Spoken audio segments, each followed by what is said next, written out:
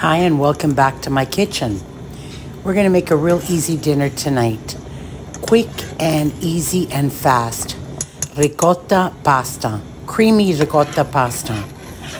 As I'm cooking the pasta, I'm getting my ricotta ready. What I did was I added a little bit of oil to my pot and I put in some garlic and let that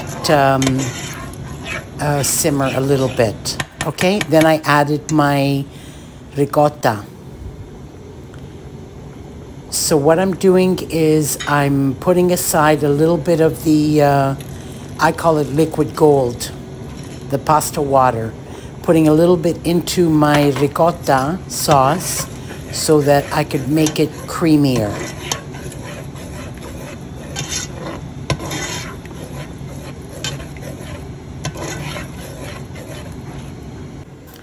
Next, I'm going to add a little bit of the parmigiano reggiano.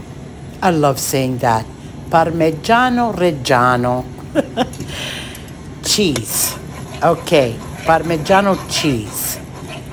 And it melts right into there and just adds to the flavor and adds to the creaminess.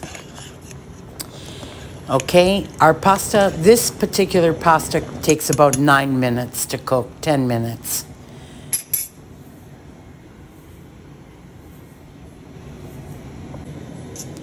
So now our pasta is ready, our sauce is ready.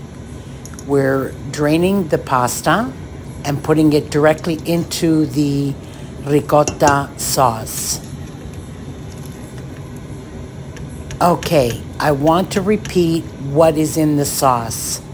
All it is a touch of oil. I sauteed the garlic and I put in a whole container of ricotta. And I just heated it up until it was nice and creamy. I added a little bit of the pasta water, okay, which I call liquid golden. Yeah, golden liquid. And which just helps to make it more creamier. I do add a little bit more of the pasta water here because it does, I wanted to make sure I picked up all of the ricotta from that's on the bottom of the pot. And make sure it sticks to my pasta and not leave it in the pot.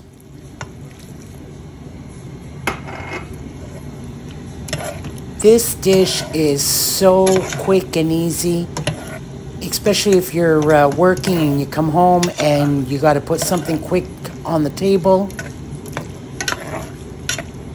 You're done in however long it takes you to cook the pasta, that's how long it takes you to make it.